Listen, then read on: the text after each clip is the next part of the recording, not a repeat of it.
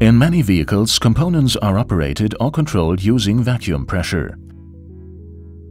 A fault with the vacuum system can therefore be noticeable in many different ways.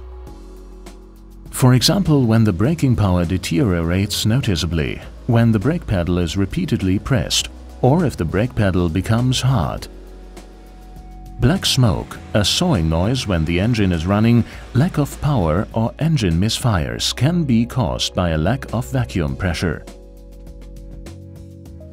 A possible cause of this can be a worn vacuum pump, which is unable to provide sufficient vacuum pressure.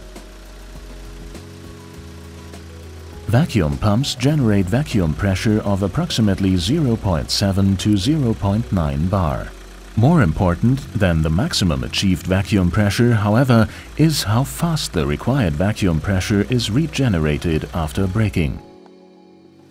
Here we can see the direct comparison between a worn vacuum pump and a new one with a test value of 500 millibar.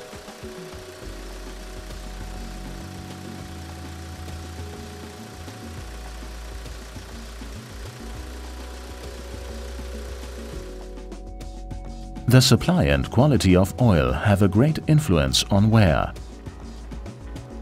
Insufficient oil supply is therefore the most common cause of faults in vacuum pumps. Modern vacuum pumps require 30 to 60 liters of lubricating oil per hour for fault-free operation. This high-speed recording in a vacuum pump shows that internal leaks can arise if the oil supply is not sufficient. Possible consequences are that the maximum vacuum pressure is not reached, or that it takes longer to generate the required vacuum pressure. Oil is frequently supplied through ducts in the cylinder head or the camshaft.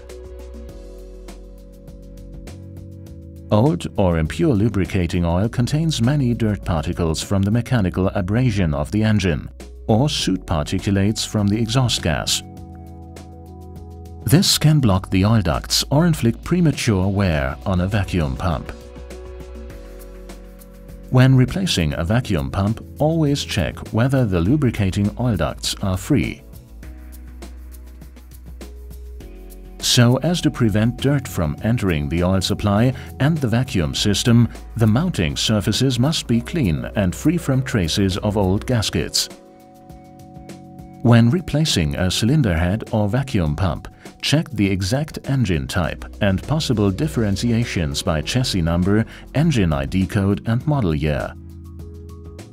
Even on spare parts that appear identical at first glance, the ducts for lubricating oil supply can be in different positions or be closed with transport seals.